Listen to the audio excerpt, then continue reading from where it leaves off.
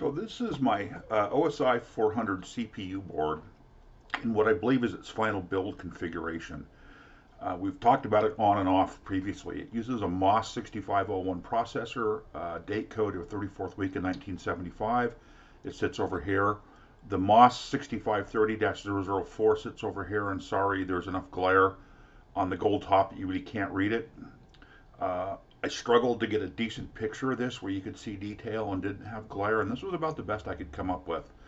This is my third attempt actually at getting a description of the hardware done in an acceptable format because the video has just been so bad.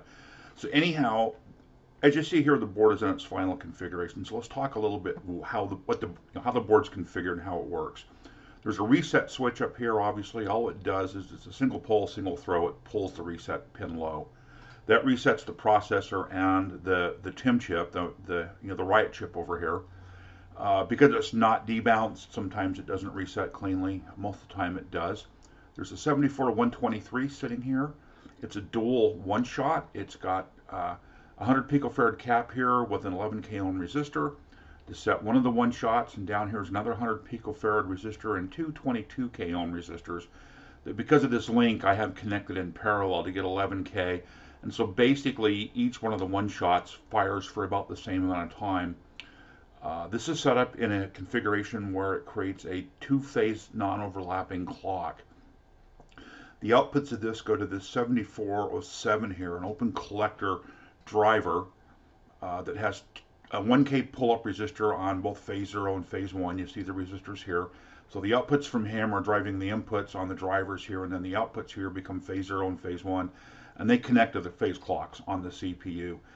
This pulls up very nearly to the 5-volt rail, very close, and pulls well to ground. And that really solid clock is really required for the 6501 and the 6800, which could also pin out wise, electrically wise, the socket to work correctly. And that's the reason this design is the way it is the dual one-shot to produce the non-overlapping two-phase clock, and then the drivers here to really drive hard that two-phase clock. Both of these devices are just soldered directly to the board. There was no reason to socket them. They're just Jelly Bean TTL. You can see that I used later date code stuff. I just grabbed out of my box. I wasn't worried about date code specific TTL. Most of this is 80s, 83. There's actually a 93 there. Just didn't worry about it. As we come across the board over here, we'll find the TIM chip. It is a 6530 Riot. The ROM in it has been mask programmed to implement the terminal input manager. I think it's terminal input manager. It's a TIM. It's called the TIM. This is a simple software-driven UART. It gives you the ability to look at memory, to modify system registers, and to execute that code. Both it and the CPU sit in these 40-pin zero insertion force sockets. Because I was impatient, I actually put the TIM chip here into a 40-pin solder tail socket that I plugged into the board, and when removing it from the socket, I actually chipped the ceramic off right there, and I'm really disappointed that because of my impatience, I chipped some ceramic off the chip. These are in zero insertion force sockets. They'll normally be kept in anti-static foam just because they're super rare. They are what they are. Down here we have 8 2102s. These are 1K by 1 static RAMs, so there's a total of 1K of memory here. These sit in the 6501s or 6502s, page 0, page 1, page 2, and page 3 address space. It implements 1K of RAM. Page 0 definitely given to the processor. There's 64 bytes of RAM, I believe, in the TIM chip. On this Riot chip, I'm not sure where that RAM is actually mapped. I guess I need to figure that out. Power to the board, it comes in on these two jumpers over here. Right now I have an external switching power supply I'm using that produces +5 and -9. That -9 is used on the other 400 CPU board I've got that's got a 1702 EEPROM here with the 65A monitor in it. When I power this board from it, I just clip the 9-volt rail out here someplace on the fiberglass, and that way there's no chance of it shorting any place, and just pull a +5 and VSS from it. There's a separate VSS and +5 loop here you can connect onto. These were used for a logic probe, and this one to use for an oscilloscope as I troubleshot an issue on the board that took me a while to actually resolve. There's various TTL and well, it's all TTL, various logic and drivers down here that ultimately produce the address decoding that's used for the RAMs here, and and the system in general. There's a couple of 7403 drivers here that ultimately are how this RAM gets onto and off of the bus. In my standalone CPU configuration, these are socketed. They can be removed to fully isolate this from a backplane over here if you had a backplane on the system. There's some logic changes that have to be made on the board. There's a trace cut and some wiring configurations you do to get the TIM chip addressed correctly and enabled correctly, and that's part of the wire, the wrap wires you see attached down here. If you remember on the 400 board, there's a lot of extra pads. Like there's 2 of them here, there's 2 that are used there. Unused pins on devices have these extra pads on them and are meant to do exactly what I've done here, wire into. In this case, I had to go directly to the IC pin because there was no external connection on that pin. But you'll notice, well, you really can't see it, but for most of the pins coming off the TIM, all the pins I've used here, there are these external connections. The data bus for the system comes off the CPU, and you can see it kind of traveling underneath here and comes up to the TIM.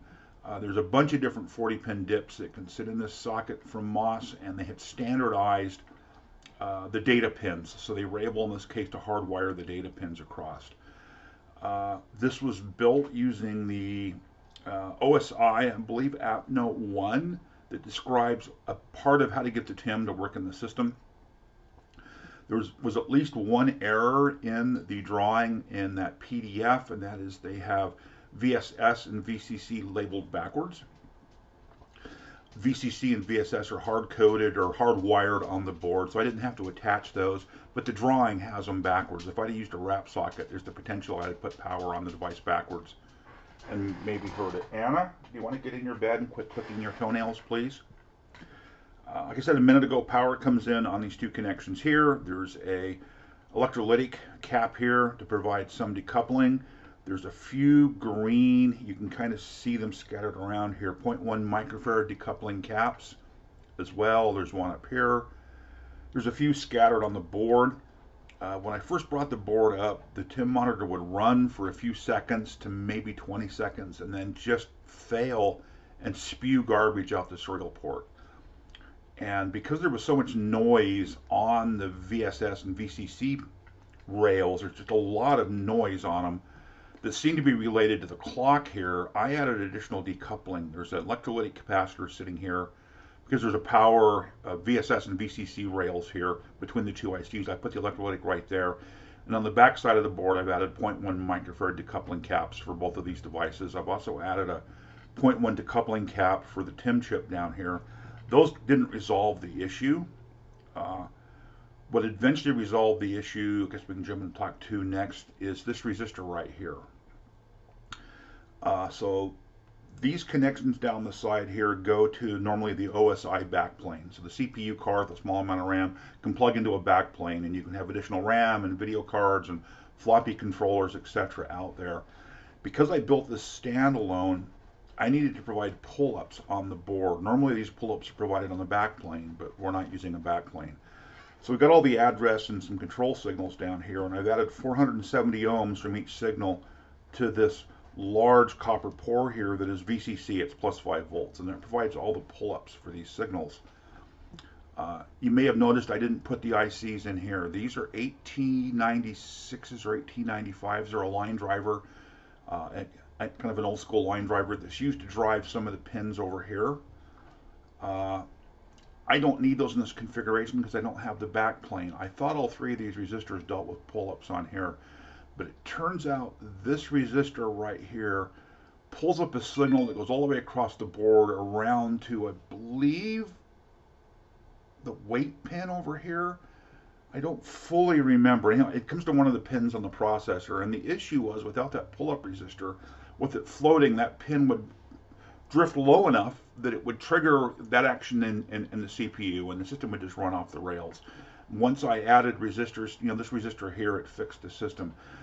It calls for 4.7K pull-ups here. The closest I had were these 5.1Ks I've got in, and for this build, it's absolutely fine. 5.1 is plenty of pull-up for these. I've added the other two. These weren't necessarily, didn't need to be installed, but they're just there for completeness.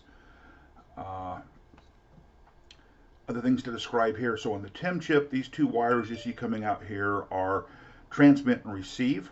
So the serial data out, serial data in. It is TTL level, which means 0 and 5 volts serial data. It's configured at 300 baud 8N1.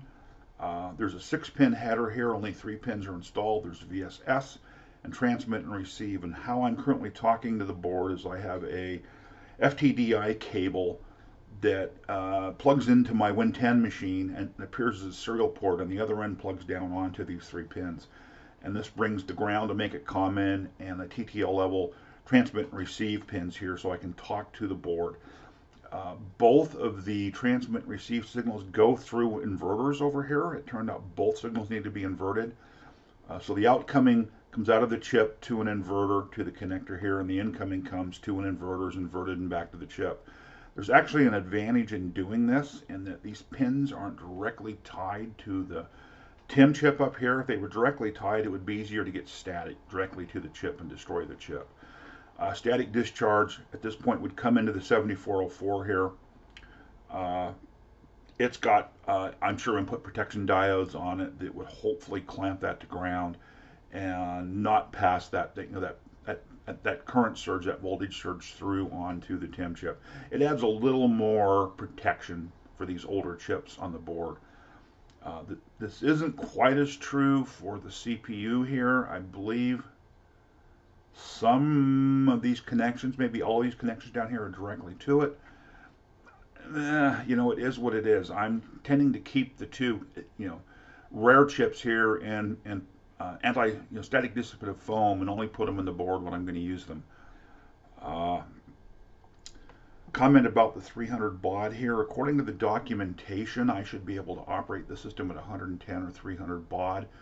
What happens on reset is the TIM monitor code starts listening on the serial in and expects to see a carriage return. And once it receives the carriage return, it looks at that set of bits and makes a decision how to configure the chip for baud rate. We'll see this demonstrated when we get into the live demo. If I set 110 baud on the FTDI interface, it never syncs up, it never captures. 300 baud captures really solidly every time, and I've tried 600 baud, that also doesn't capture.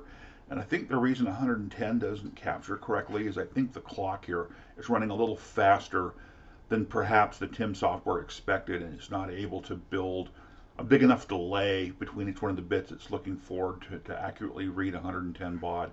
So the 300 baud has been very solid. I'm very happy with how it performs. Is there anything else here really on the board to talk to? Of course, the RAM chips are socketed, 2102s. I've got a nice bank of 8 of them here that work. They aren't necessarily high reliability. They're not low reliability either. You can see in the wiring here, the blue is pulling in, I believe, address bus signals, and I think all the white are potentially, most of them are control signals. I don't remember which control signals.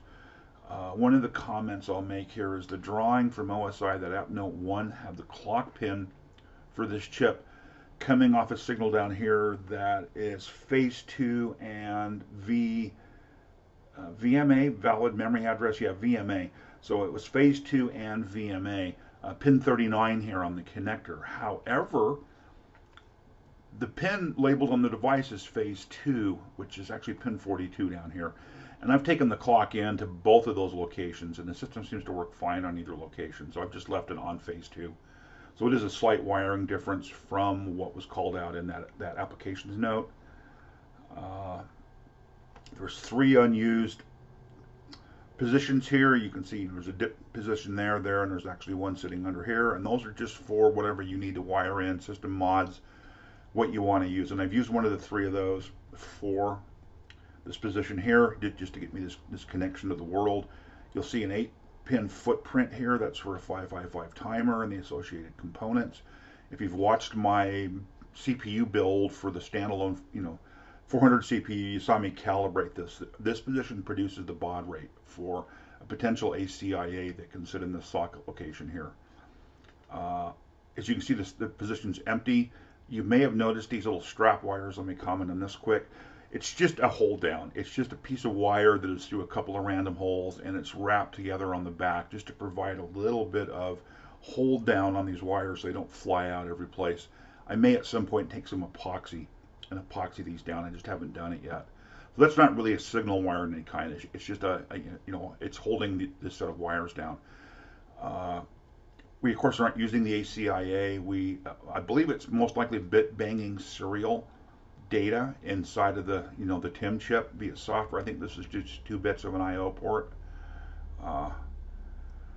There's a couple socket positions here that could have been 1702 EEPROMs. If you look at the video for my standalone 400 board, or the other 400 board that uses the ACIA, there's a 1702 EEPROM sitting here. And there's actually a couple of diodes that are used here, and let me explain what these 2 resistors do. In that configuration, when chip enable goes low for the 1702, I think it goes low, it basically makes the effective resistance here 22K, and that takes one phase of the 2-phase clock and doubles the length of it, effectively slowing the processor down by 33%, someplace in there. And that was done because the 1702's age, they can get slower, and so it gave the 1702 time to get solid data on the bus before the processor tried to read it. I believe this mod actually comes from one of the app notes from OSI for the board. Like I said, in this case, I just hooked them directly together rather than put the diode in here,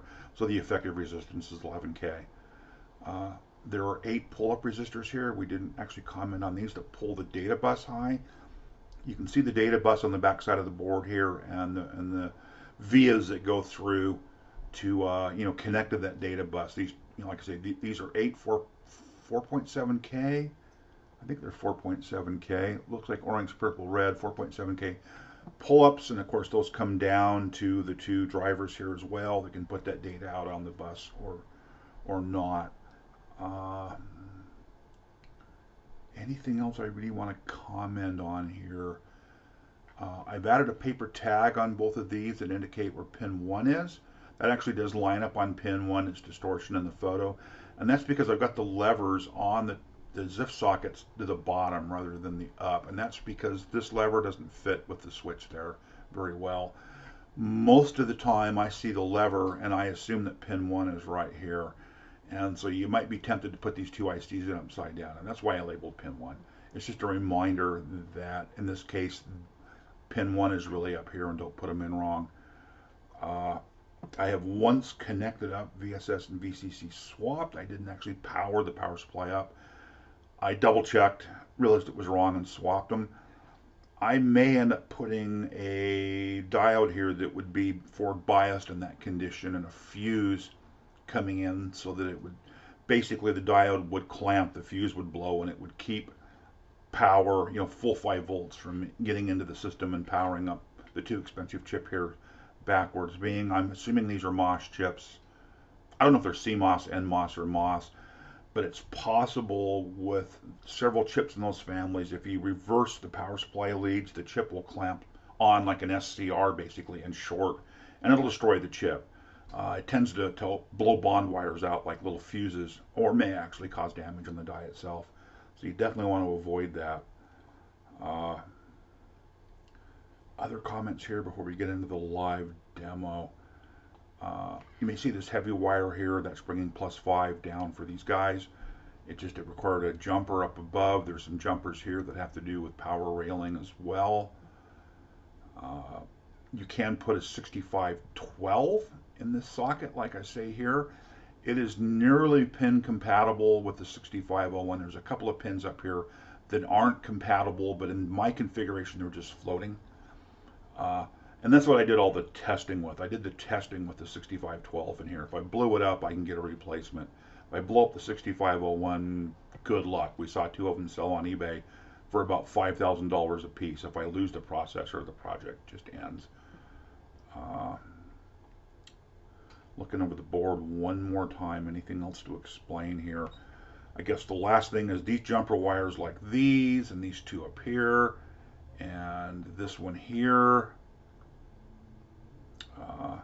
Those are normal configuration jumpers. If you get into the OSI 400 CPU documentation from OSI, it talks about how to configure the board for a 6502 or for a 6501/6800. And you could have a 6800 monitor running here. You can have a 6502 monitor here, which also works with the 6501. So you can have a Motorola chip on the board here. But as the manual says, if you put a 6800 Motorola processor in here, beyond the monitor, it's up to you to figure out how to build the rest of the system out, because OSI was really focused on the 6502 processor. This may be the only OSI 400 CPU board in the world configured this way, configured for 6501 and being driven from a TIM chip. Kind of hope it is. It would make it extra special. If it's not, I'd love to see another example of this and chat with somebody who's built one, similar to this. Anyhow, let's wrap this one up. I can ramble on, and we will shift over in the video to looking at the live demonstration of the TIM monitor. So to demo the 6501 and TIM, I've got several screens up here, and I'll talk first through what these all are. This is a TerraTerm session here. And if you look at the serial port, it's set to the 300 baud 8N1 that I discussed before. And this is connected up to the OSI 400 CPU board itself. We have a command shell down here that will become more important in a minute with a few files in it. You could ignore the fact that the path says Apple I TASM 6502. That's a folder structure I was compiling code for the Apple I in. And I just added a folder, and I've got a couple different assembly files here that we will compile and send to the TIM. We have the terminal interface manager documentation over here, or terminal interface monitor documentation up here, the original MOS documentation. Somebody rewrote this document, I think Rockwell did, is a company, and there's typos in it. They made mistakes. It is what it is. So we use the original one. And finally, there's a notepad session here that has the source code we're going to compile and how I'm getting it into the TIM documented. So let's start with the terminal interface monitor manual. It's from March 1976. It's the second edition. Back the original place, long gone. There's an introduction, configuration, the TIM commands, interrupt and breakpoint section, monitor calls and special locations. We'll look closer at that. Memory usage, the checkout process, etc. So it just gets in here about it's for the MOS 65XX processor. So that's the 02, the 01, the 12, etc., etc.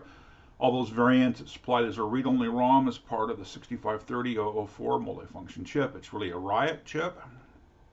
It's non-volatile. It's always there available because it's mass-programmed ROM inside of the 6530. Deals with interrupt types, etc. Via serial, it's what communicates via serial full duplex port using ASCII codes, not adjust to the speed of the user's terminal. As I discussed before, from TerraTerm, I can only get a 300 baud to connect. 110 won't connect. The terminal, if our terminal is a long carriage return, like a teletype might, there's actually a setting to create a delay in TIM to deal with things like that. We can directly start our programs, look at memory addresses, set memory addresses, etc.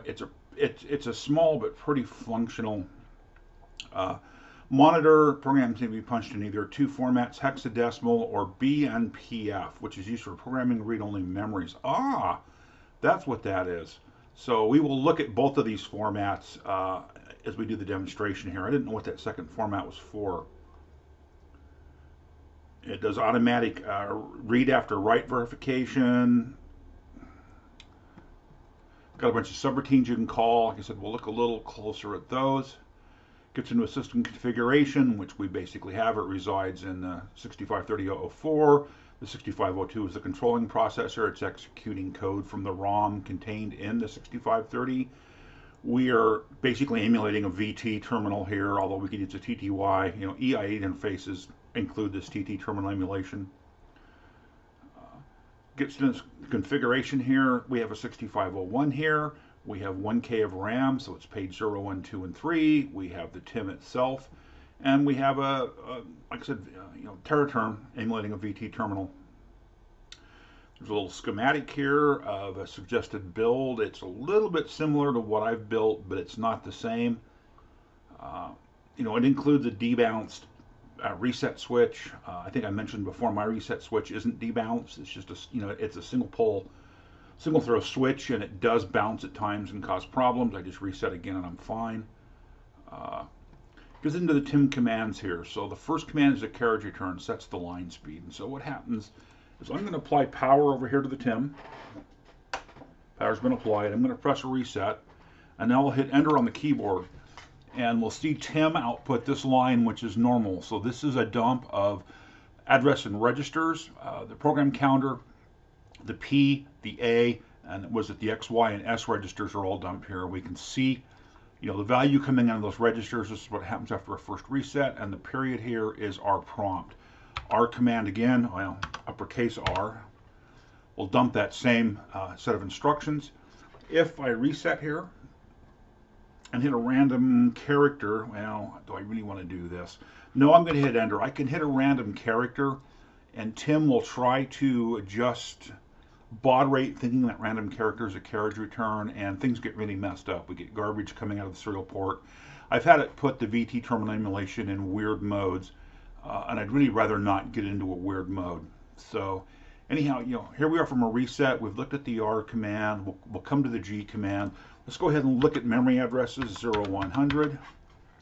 It'll dump 8 bytes, the 8 bytes at 0100, and it's just random stuff that's in memory. This is dumped in hex. We can use a colon at this point to make changes. So what we've done here with the M command is we've said address is 0100. Colon says let's go ahead and modify memory. So colon echoes back that address 0100, and we can put new bytes into memory. And this is doing a full verification that those actually got set. I can do M again, 0100, and we'll see that I've entered those values. M0108 will get us to the next 8 bytes, and I can use colon to change those, and we'll go 8899 AA BB CC DD EE FF. And again, I can do an M0100, and we'll see the first 8 I put in, and M0108, the next 8 we put in. So at this point, we can do a couple of things. We can do a write. It's the W command.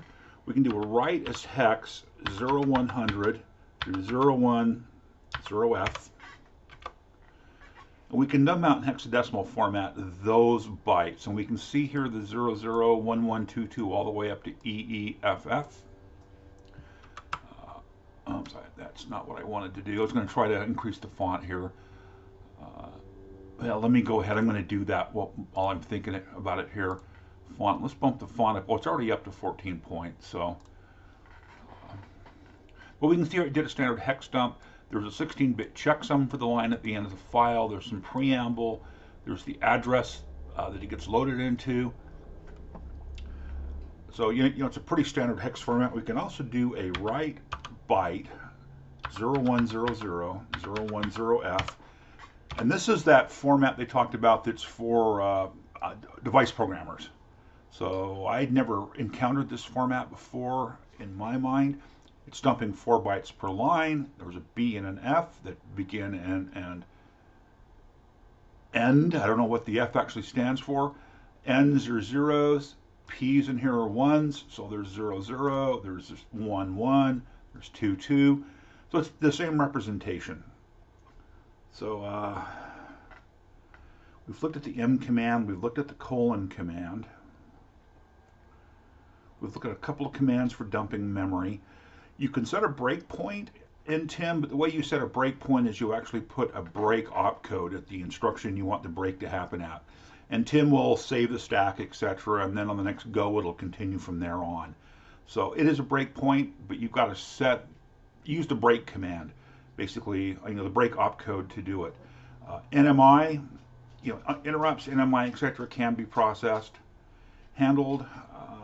There are a number of entry points in the TIM monitor that can be used by a user. Some of, well, they're all called out here.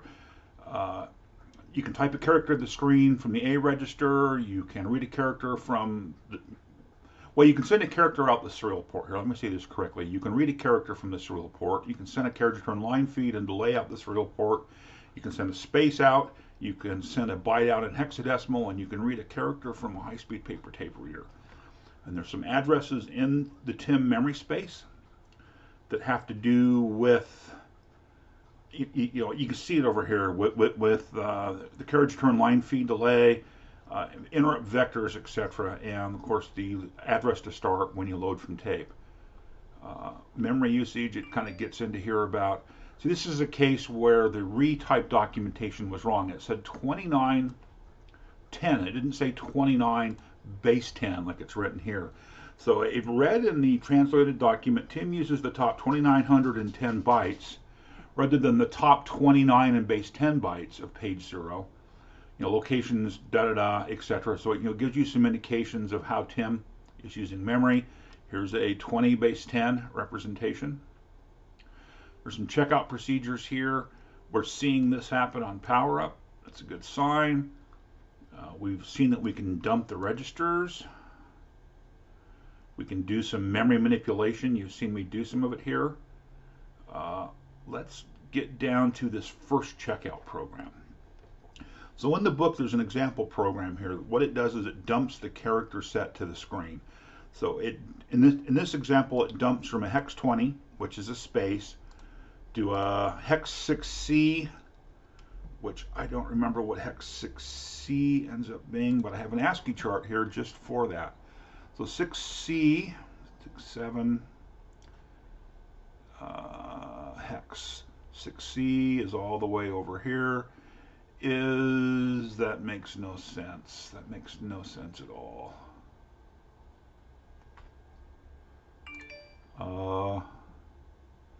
Check for limit. That must be more like 60 or something. The printout here is pretty bad. Whoever translated this into the, you'll find a PDF that's all cleaned up, got a whole bunch of stuff wrong. So, but anyhow, I've taken this source. I've gone ahead and created a source file called line.asm. This is what the source looks like. I've got the TIM notes in here for the entry points and their addresses. I've got some of that function stuff again captured from the document. And what my version does is it sends characters 20 through 7E out the riot serial port, the bitbang serial port, and that is a space through right before delete. So this will include all the lowercase characters. If we go back to the document here, we'll see space is hex 20, and we'll see that 126 is a tilde. I'm not sending 127 because it would be a delete. So we should see a space through tilde appear on the screen. So we've got our source code here. It's very much what was written in here. We've got our two functions. We can send a carriage return line feed, and we can write the A register. We're going to do variable storage in page 0. We're going to allocate the first byte to be storage for a variable called character. The program itself is going to start at address 0100. We have CH set. This is the entry point where it jumps subroutine carriage return line feed up here to 728A. And if we look at 728A, it's type of carriage return. It's that function right there. So it can do just what the comments say. It's going to send a carriage return line speed. It's going to set the first character to a space. It's going to store that in the character location here. That gets us, the initial configuration done. Then we have a loop down here where we read the character back out. We compare to a 7F, that delete. We branch if equal done. The 127 decimal is 7F hex. Otherwise, we write the character out the serial port. We call it, that's a call to 726C. We increment the byte that is here, and we jump to the loop. And so what this will do in the end is it'll output 7E. It'll increment it to 7F.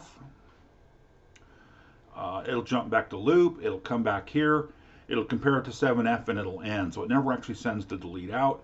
So this will run through the loop, one complete loop. It hits the break here, essentially at the break point. It'll stop, return this to the monitor, and then if I tell it to go again, it'll start at this address and jump back to char set and do the same thing over. So if I compile this, build line, I have a little script called build. that will compile it. Let's talk about what build does. Build is just a simple, oh, I can see that we're slightly cut off the edge of the screen here. Let me pull that out a bit. Build is just simply a Windows batch file. It turns echo off. It says for the program that I passed in up here, it was, well, I typed build space line, so these 4 letters line. If it finds a listing file from before, it deletes the list file, it clears the screen. I'm using TASM64 with the T65 tab file for 6502s. There's some other switches here. And basically, from that incoming SM file, create a bin file, create a list file. With the name, in this case, with the naming line coming in, line.sm, line.bin, line.list. Get a directory of the folder. If a list file was created, go ahead and open it up in Notepad++.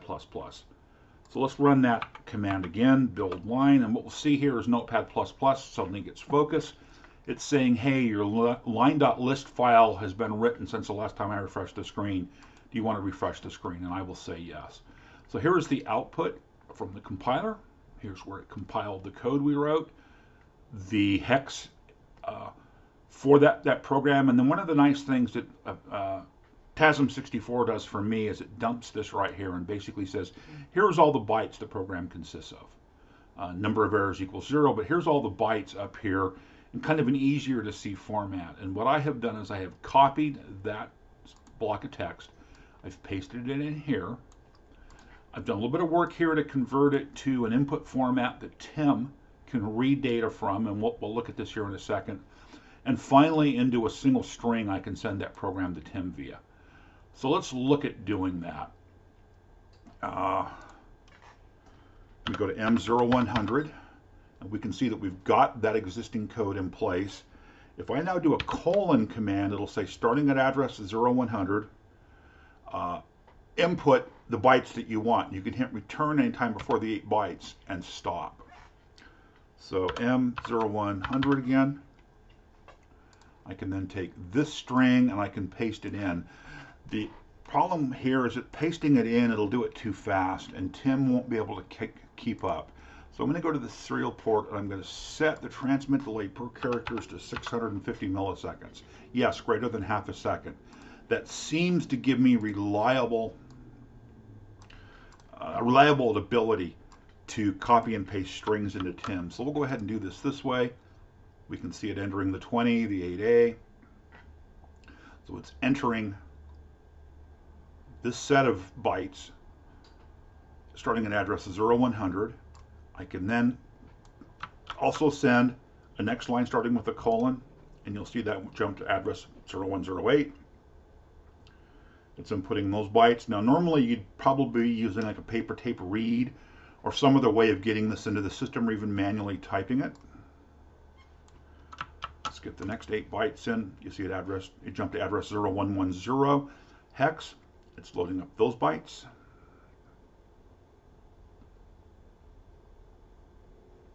We'll give it the final byte here, and because we only need to input 1 byte, I just hit return here and it left the remaining bytes alone.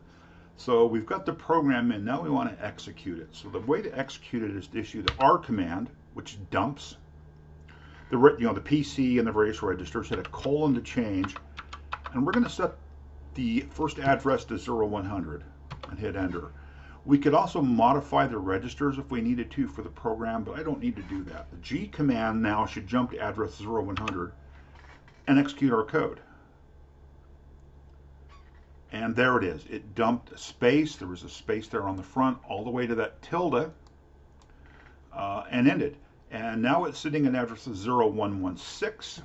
And if we go back to the list file, we'll see that 0116 is really, it's this right here. It is a jump back to char set.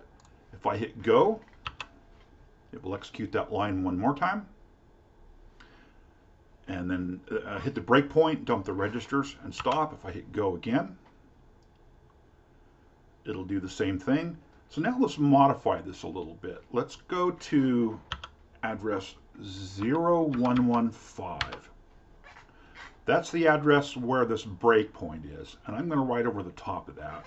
So I'm going to do a colon, and I'm going to just do a 4C0001, 4C, jump, 0001.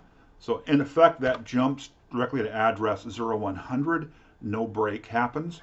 If I go back now and do a register set, and I change the starting address to 0100, and I hit a go, it should just run continuously. And it does. So we've essentially, what we've done is we've removed the break here, and we've moved the jump care set up a byte so that it's at address 115. And this will just sit in a loop like this. I've let this run for a couple of hours, and it just runs cleanly. You know, the 300 baud interface here seems to work really well. So what are the ways of getting out of here? Well, an NMI could get us out. We don't have a way to issue one. An interrupt could get us out. We don't have a way to issue one, but we can hit the reset button. And if I hit reset and enter, we're back. If we look at address now 0100, it'll dump the first part of our program. There's our 20, so I need to scroll up here. There's our 20, 8A, 72, A920, 850085. So resetting TIM or starting TIM, there is no cold and warm start here. It's always essentially a warm start. It doesn't clear memory. It doesn't modify memory contents. It does just enough to get TIM running, and that consumes a little bit of stack and that kind of stuff. But it goes. So there is really one example of compiling some code on a PC, taking the output, converting it to a loadable format that I can send to TIM. And in this case, we can actually send this entire string at one time. Let me demo that. Why don't we do that? So we're actually at M0100. I think we've still got that 650 millisecond delay in place. Ultimately, I can send this entire thing as a one line, and it's just kind of slow. And we'll just let it do it. And it'll sit here, and it'll punch the bytes in for us. As it moves on to the next line here, it types in the colon in that 0108, and I need the 650 milliseconds to get enough time between the colon and this character here that it can do the work to display this. Anything less than that, it overwrites and makes kind of a mess, and doesn't always load memory correctly. So this is a good demonstration of me.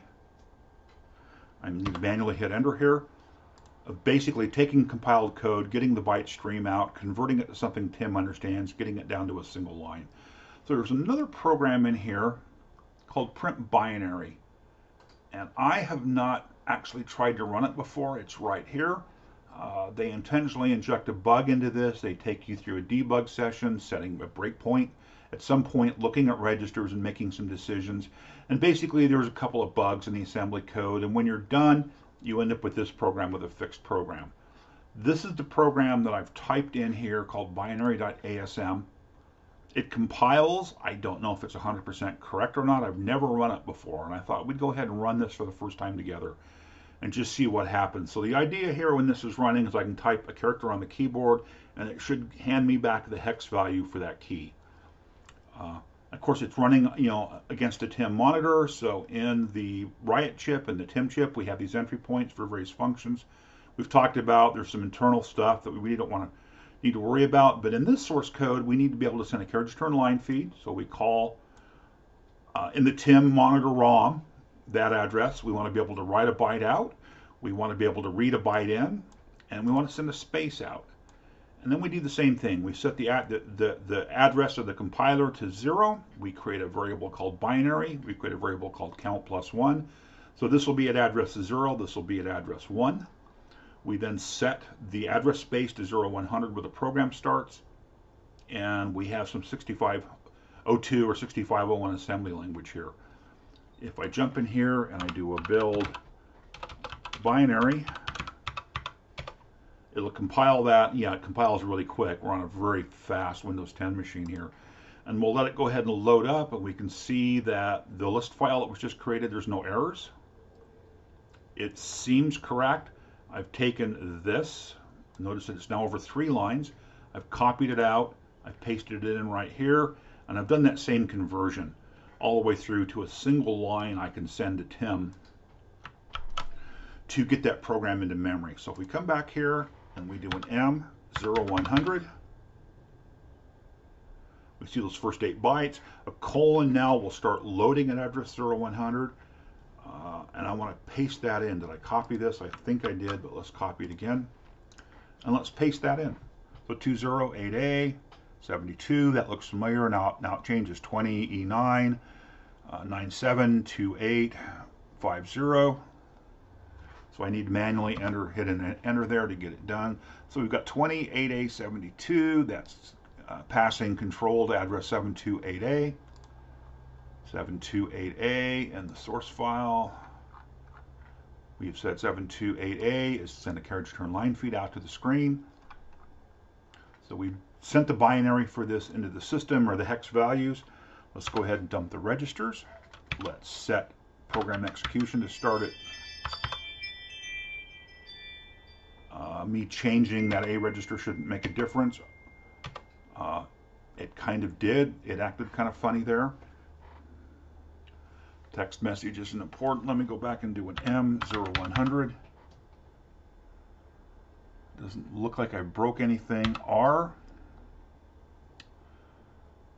colon 0100. Okay, being set to 0110, it wouldn't have worked. That's what it is. I had a 1 key bounce here, or I double typed it. So now we should be able to hit go. Oh, wow. I didn't expect this. This doesn't look right.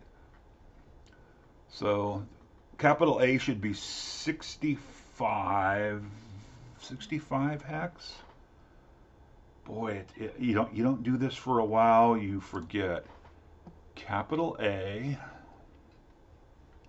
is right here, is 41 hex. It's 65 decimal, 41 hex. That certainly isn't 41 hex. I don't know what that is. That's a 1 H and I. H. That's, oh, that is 41. So H is a 0 and I is apparently a 1. So in those 4 bytes, well, it dumps it in binary. What am I saying? I expect it in hex, it dumps it in binary. So there's a 0100 or a 4, 0001. So it's 41 hex. Let's go to 0, which I believe is, oh, I guess I don't want to try to quote here. I think I know, but I don't. It is 60 hex. Yes, it's 60 hex. Duh. So we have 0011. That is a 3 0 hex. I am really messing things up here. 30 hex. Yes, 30 hex. I keep taking the decimal equivalent in my head and thinking it's hex. I haven't done this for a long time, I can tell. It's kind of scary. Actually, I'm translating the octal in my head. I was doing a lot of octal work earlier.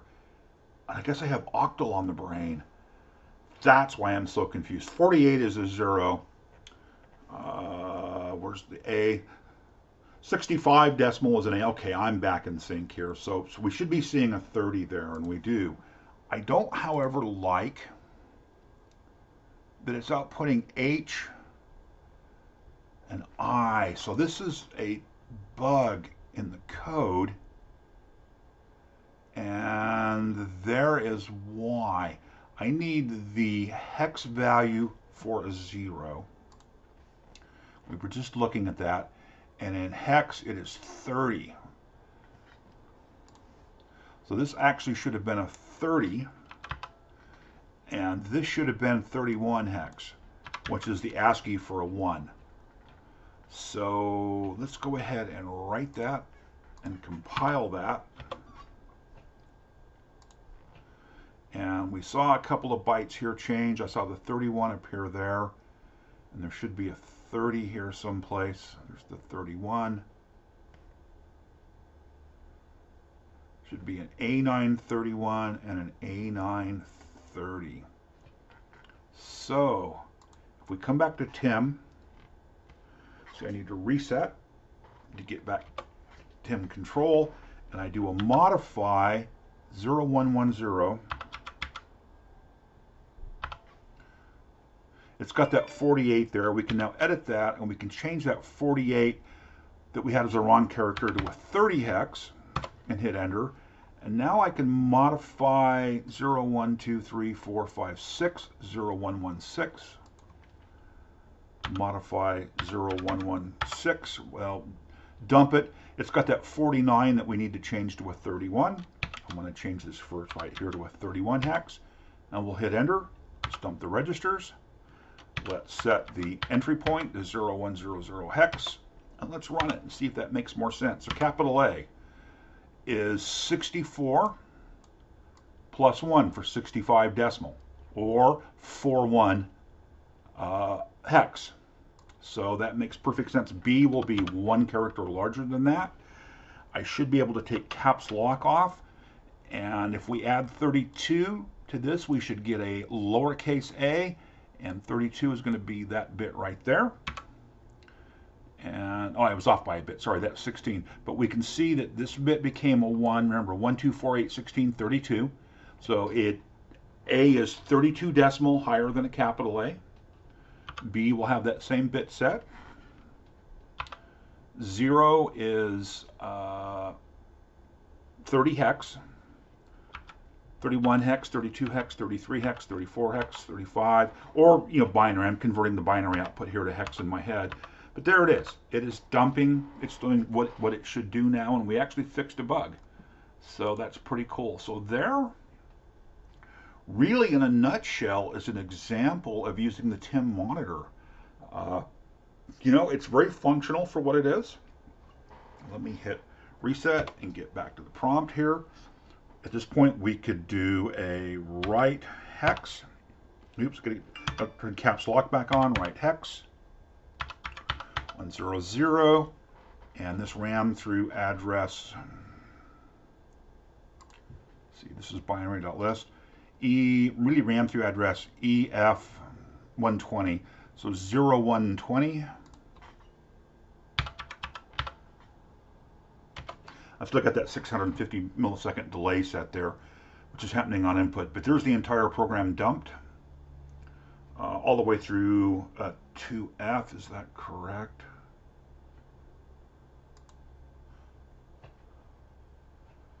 Should have dumped 28A72, 0001 at the end, 0001.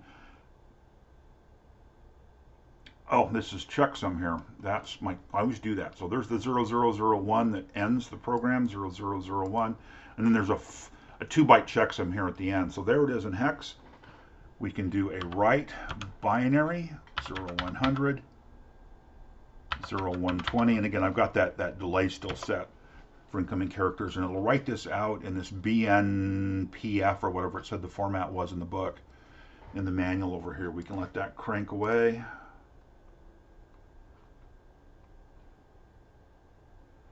So there we are. We've looked at examples of calling functions inside of the TIM monitor.